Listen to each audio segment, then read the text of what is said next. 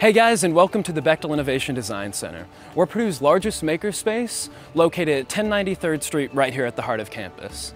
In addition to all the cool resources that we have here, we also have talented peer mentors to help you go from zero to a completed project in just a short amount of time. We're gonna head inside and talk to one of those peer mentors right now. Let's go. Here in the lobby, you can start a new project with the help of our admin team or online using our website. The center is free to use for all students, and our peer mentors can teach you all the skills you need to get a project completed within a matter of weeks. On the first floor, we have our metal shop, wood shop, hot works, and high bay. On the second level, we have our printing and prototyping lab, as well as our computer lab. In the lower level, we have our assembly, fabrics lab, and our electronics lab. So coming into our first lab now, we're gonna look at the wood shop.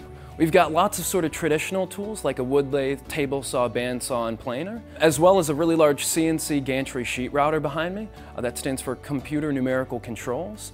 It allows complex contours to be cut in wood, plastics, and foams for machining out molds in high-density foams that lots of teams use for carbon fiber layups. Whether you're working on a personal project, an entrepreneurial venture, or a research project, all of those projects can be done here. Whether you have zero experience or a lot, peer mentors are going to be there to help you through the process. Moving into our next area, this is hot works. This is where the sparks fly. We have all of the primary forms of welding here, whether it be MIG, TIG, stick, or arc, as well as some other technologies like jewelry making, where we can do traditional jewelry making as well as lost wax casting that allows us to turn basically any wax or plastic part into a metal piece. So moving on to our metal shop now, we've got lots of traditional tooling like vertical and horizontal bandsaws, as well as manual mills and manual lathes. In addition to that, we have some CNC tools in here, like we talked about earlier, such as 3-axis CNC mills, as well as CNC lathes, and a cool step up behind me, our 5-axis CNC mill. For machining out all of these parts, we can also cut down material using our water jet in the back of the shop that lets us cut through very thick steel and aluminum.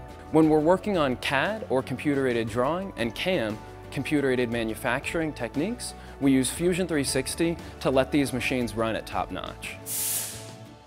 Here in high bay, we use molds to process materials such as carbon fiber and fiberglass for parts that are used in airplanes, cars, and even rockets. We have a large-scale walk-in paint booth in the back used for processing and painting these different parts. Here in the printing and prototyping lab, we have several different types of 3D printers. We have our FDM carbon fiber 3D printer, SLS printer for extremely fine detail, SLA printer for wax molds. We also have several lasers. We have a laser for cutting metal up to 1/4 inch, and we have our plastic and wood laser, which we made tea over there on.